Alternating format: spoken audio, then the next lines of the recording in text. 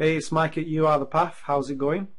So, we've been talking about health, eating healthily, facing your fears, and becoming more of who you are, embracing yourself. And what I'm really endeavouring to do is to liberate myself and to free myself.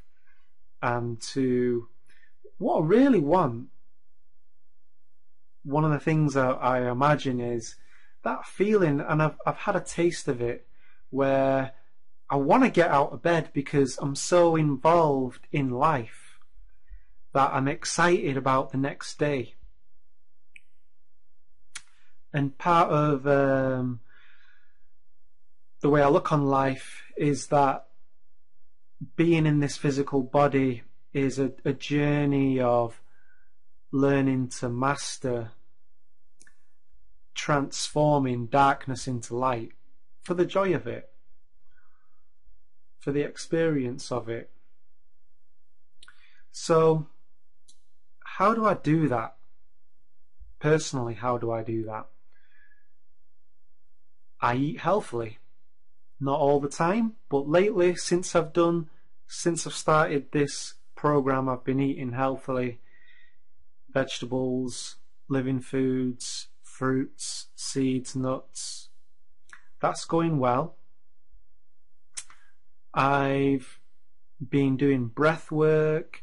Now, you see, all of these things, I've always been excited about these things, about eating healthily, doing breath work, but I wouldn't always act on it. And that's what I've done with this challenge, is I've put everything else to one side, took it back to the fundamentals I've been talking about. Now, your fundamentals may be different to mine. It's a case of separating what is really important to you, what really excites you, and what is your passion, and doing it to the extent that you can. Even if it's only an hour a day that you get to read on your subject, the subject that you're passionate about, you do it to the extent that you can. And what has happened in my experience is you find that you have more of an ability to do it. Doors open up, things start happening when you follow your passion.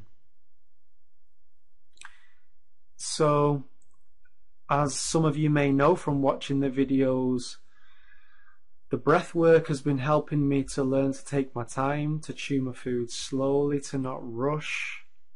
And I've started to take more of a long-term view on life. God willing that I'm granted tomorrow and that I'm granted a long life.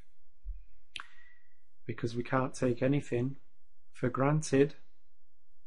And when I remember to, I give thanks and praise that I have a roof over my head and I have food and water and clothing. So, the effects of the program that I'm on has been to slow myself down a bit. I've become aware of the concept of a purposeless life, whereby you're not in this way of thinking where you think, okay, when I get this qualification, then I'll be happy. When I get my new job, then I'll be happy. And then you get the new job. When I become assistant manager, then I'll be happy. You become assistant manager. When I become the manager, then I can be happy. And it goes on and on and on and on and on. So it's very much, for me right now, is about waking up and asking myself what's good. I said that in the last video. Looking around, what's good. Hydrating myself, doing my yoga, being of service to others where I can be. And so I want to share with you in this video the idea of developing a respect for reality. And it's really a respect for your own reality. So everyone's reality is different. So what do I mean by that? When I'm respecting my reality, I'm eating healthily. Because I know that if I don't eat healthily, I know what's going to happen. I start to feel sluggish. I don't have that clarity in my thinking. I sit down to study and it's a chore, everything's a chore, and it affects the functioning of my body. So it's a case of learning to mature, stepping into maturity whereby you respect reality.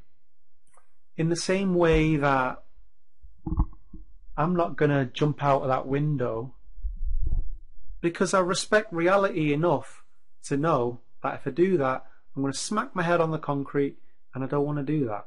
So developing a healthy respect for reality and letting it work for you. I do believe that there are certain laws of the universe, one of them being that change is the only constant. Everything's in a state of change. Everything that we see around us will one day cease to be. YouTube, you, I, the idea of a country, the UK, America, it will cease to be, and it will only exist in this moment, this point of time and space. So I wanted to share that with you so that you can start to contemplate, where am I disrespecting reality by stuffing myself with foods that I know don't serve me? So I wanted to put that across, and the other thing I wanted to say is someone sent me a really interesting article around this whole idea of going with the flow. Not going with the flow, but not being constricted by your goals. And I've been constricted by my goals. I used to be a gym instructor, and I'd have these elaborate programs, and I'd do them, but I'd do them for a few weeks and I wouldn't feel passionate about it, and then I'd feel like, oh, I'm a loser, I'm not sticking to my goals. I'd become passionate about something else. I'd go with the passion now, but I don't just do things aimlessly. I still have a vision for myself. So I'm going to leave that article under this video for you to check out. I think you'll find it interesting if you're interested in this idea and it resonates with you. And so that's what's working now. This time of year can be difficult to, for example, this time of year we usually eat a lot, and I'm going to let myself go over the weekend, just relax. But this is really helping me right now to keep it healthy between Monday and Friday. Relax on the weekend and then get back on it on a Monday. And doing it to be healthy. Not doing it to lose weight or to be more beautiful, although that may be the result of you doing this. You may lose weight and your skin may clear up and all those things.